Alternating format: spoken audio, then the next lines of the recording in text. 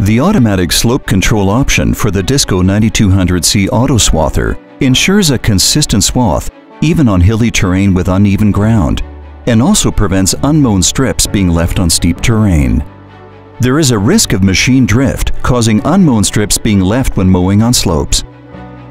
Uneven swath formation is another risk of working on slopes.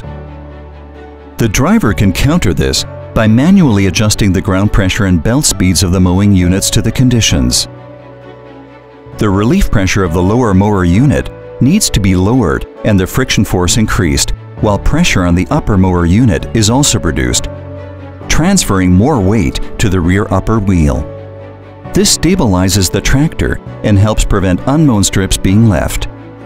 To ensure an even swath, it is necessary to increase the belt speed of the upward-facing belt unit and decrease the speed of the downward-facing belt unit. The steeper the slope, the greater the adjustment needed. With the automatic slope control option, the mower is equipped with an incline sensor, which can measure the angle of the slope. The associated software automatically adjusts the belt speed and ground pressure based on the angle of the slope and the current position of the mower. The system sensitivity can be set by the driver.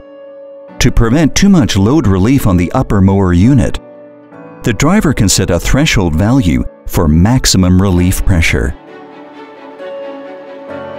The automatic slope control reduces strain on the driver and ensures optimal swathing results, even on steep slopes.